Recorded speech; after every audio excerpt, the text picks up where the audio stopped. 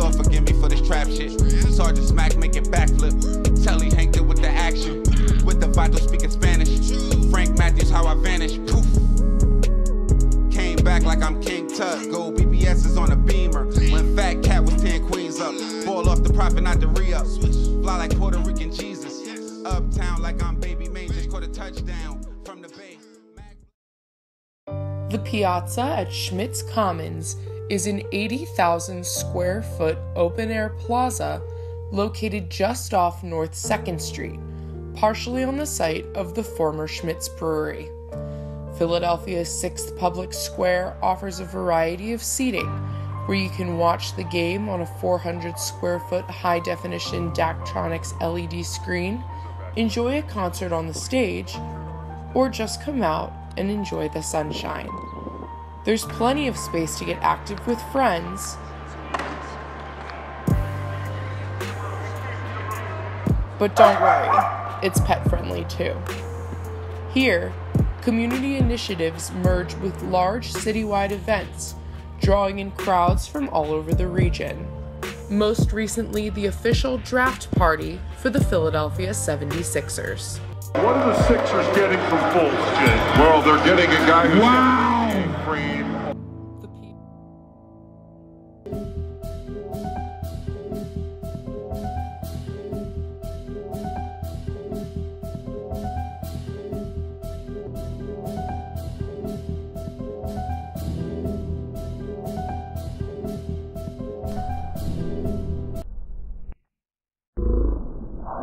Sentencing for an alleged accomplice turned witness in a double murder in Philadelphia. Langdon Scott pleaded guilty to robbery, conspiracy, and burglary for the June 2009 murders at the Piazza at Schmitz. Rian Thal and Timothy Gilmore were killed at the apartment complex in Northern Liberties. Scott was one of 8 people charged in the drug-related murders. Yo, we back. It's your boy Popalot. Mobb ties. We on our way to Pennsylvania with it. Philadelphia. The Piazza at Schmitz to be exact. But we're going to be in Plymouth, Maine. We're going to be in the Northern Liberties. We're going to be everywhere upscale. All my people from Philly, get in the comment box. Let us know where we at, because you know we usually in the middle of Philadelphia. Now, the person that we're going to be covering today is a female by the name of Rian Thal, also known on the Philly club scene as White Girl or White Girl Rian. Now, this story is a tragic and definitely an educational tool to anybody that ever thought of the game or definitely thinking about getting into the game. This shit is sad on so many levels, but it's definitely going to show you the dangers of the game, how the word of the streets work, and who you can probably trust. Definitely that one. Now, a little bit more about Rian Thal. She was the youngest of 2 sisters in a Jewish family. She grew up in a place called Plymouth Meeting. That's allegedly on the outskirts or right outside of Philadelphia. Anybody that know about that area, y'all let us know. Now, it's supposedly an upper-class suburban neighborhood, and they're going to say she started in the club scene bartending, but noticed early on in her bartending career that a lot of the money was being made by the party promoters or the club planners. And really thinking about it, that's just the people with a long list of friends or clientele that you can bring to a certain club when you promoting a party. And it really started off with her bartending and meeting people. They said she had a bubbly personality, and it would transition right into that to where she would get into the party planning. And they're gonna say that she made a lot of money because she was tied in with the Philadelphia elite as far as the hip-hop musicians, as far as the athletes, and some of the top socialites in the city of Philadelphia. Now, mind you, this is going to be the early 2000s, and if you can think back, or if you was here to even remember, this is going to be when popping bottles was at an all-time high, people getting sectioned. Shit, they still doing that shit today, But at this time, during what we call the bling era, like some people associated with music, that shit was at epic levels and epic proportions. And it's going to be here when it said that the crowd that she was dealing with would change, because it would bring in the city's top drug dealers and also people from the streets, because, hey, they like to party too. And, you know, they was a majority of the people spending money and spending bands in the club. And when you in this line of business, when you promoting parties from Sunday to Monday, you really gotta think about who's coming in those clubs on the Wednesdays and on the Tuesdays.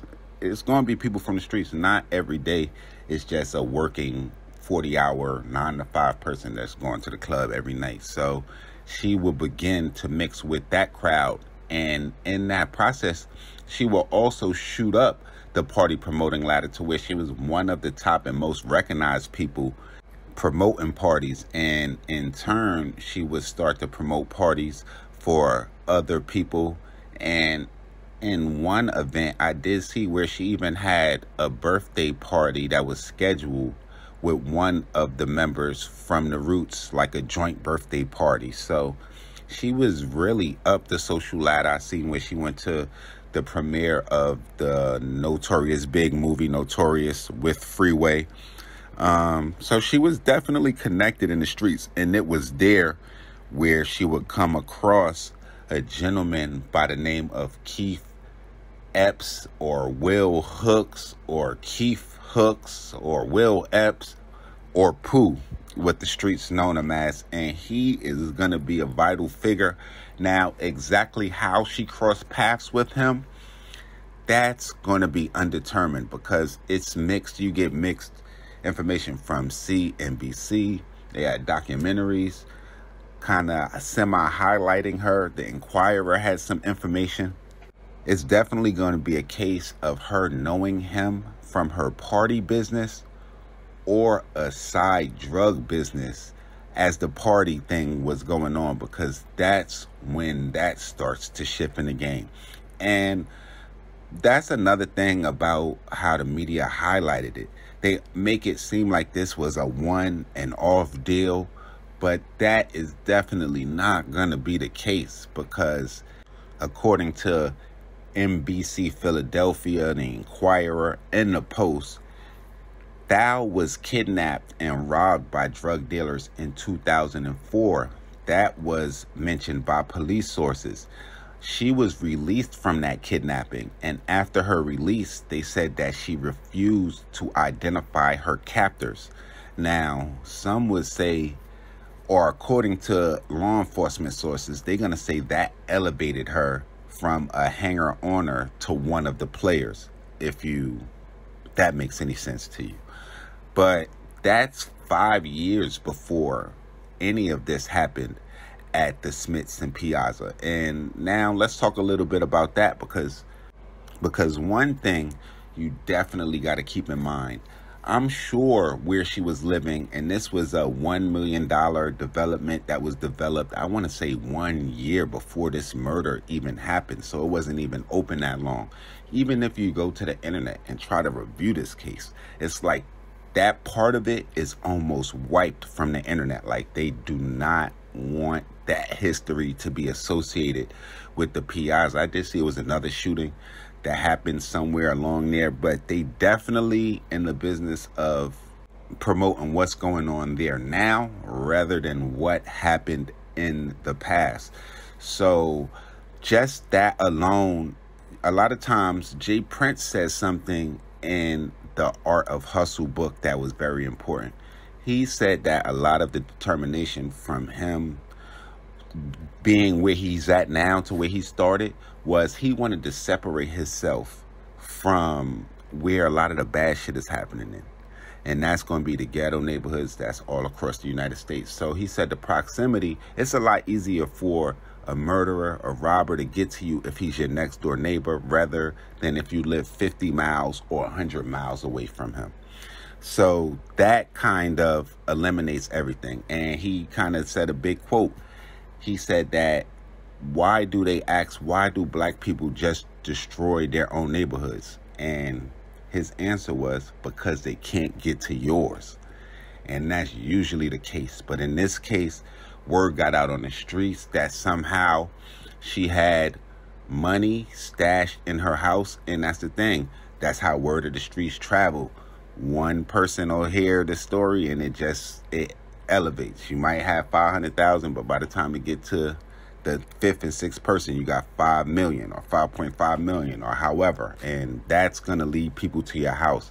So apparently she maybe tried to even broker a drug deal with Keith X or Pooh or Will Hooks or the mastermind of this said scheme, because in the end it was 7 or 8 people charged with it, one being her next door neighbor, a female by the name of Ketoya Jones, and she pretty much was responsible for gaining them access to the house. In some of her testimony, I seen that she said that Will Hooks went to an apartment that was below her, and then she had to almost assist them to let them know that the apartment was on the 7th floor, where Thal and another gentleman by the name of Timothy Gilmore would end up being ambushed. And that's going to be almost another tricky part of the story, because authorities would go into her apartment. They would find $111,000 and 4 kilograms of cocaine. But it was a gentleman that was alleged to be Timothy Gilmore's partner, a guy by the last name of Emerson. He was seen leaving the apartment after the murders, because that cracked a lot of it in some cases. I'm thinking the complex was sprawling with cameras, and the people didn't know nothing to really try to hide their faces. They had ball caps on, and they had their caps low over their eyes, but he would leave with a duffel bag and stepping over the body of Timothy Gilmore, because how the murder allegedly happened was Timothy Gilmore, they cornered them. It was one of these apartment complexes where they have entrances and exits from both sides of the hallways of where the apartments are. They had one guy staged at one end of the hallway, another guy staged, or several guys staged in a stairwell when you get off the elevator. They will be ambushed and trapped and cornered. They're going to say Rian Thal would have a gun to her head. Timothy Gilmore would have multiple guns on him. It would be then where he would go to put on a struggle for one of the guns. That would be when the gunfire would suddenly occur. They would say Rian Thal would be fatally wounded and Timothy Gilmore would be shot several times, but he would be able to make it to the elevator. Now, they didn't have what exactly happened to Rian Thal, just the autopsy reports, because that part was not caught on video. But Timothy Gilmore made it to the elevator, and they had prime video of that, and they seen he was executed. The first 2 gentlemen ran down, but the last one would go on to shoot him in the head multiple times as he left, almost sidestepping a guy bringing in some furniture, playing it so cool. But it wouldn't be long before Philadelphia authorities would name Keith Pooh Will Hooks as the main, like the ringleader of everything, or the guy that set it up, and another guy by the name of Caesar Holloway, who had a big role in this, because they're going to say he was a person that helped transport some kind of drugs. This is one of the reports that I heard, because there's so many, to the apartment, and then he was the one that gave Pooh Will Hooks the tip. Now, the 3 gunmen were going to be Darnell Murchison, Antonio Wright, and Edward Daniels.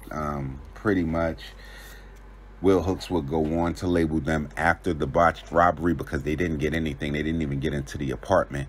Rookies. They pretty much seemed like they was put on a mission to crash, if you ask me.